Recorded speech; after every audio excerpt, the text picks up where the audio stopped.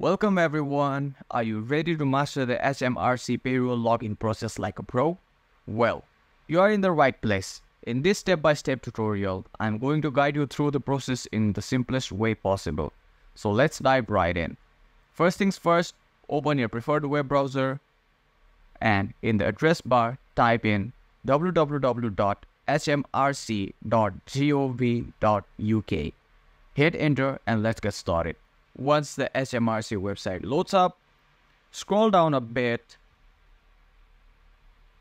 and you'll find the HMRC Online Services Sign In or Set Up an Account option right under the Services section. Click on it. Once the web page loads, look for the Sign In button and click on it to proceed the login page. Now, you will be presented with different options for logging in.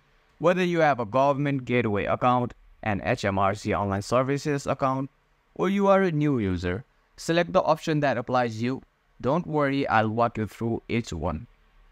Once you have selected your login method, it's time to enter your credentials.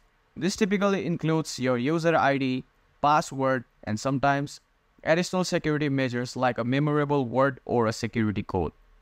For added security, HMRC might require you to go through a two-step verification process. This usually involves receiving a code either via text message or through an authenticator app. Simply follow the instructions on the screen to complete this step. Congratulations! You have successfully logged into your HMRC Payroll account. Now, you can access all the features and functionalities tailored to your needs. And there you have it, folks. Mastering the HMRC Payroll login process is as easy as following these simple steps.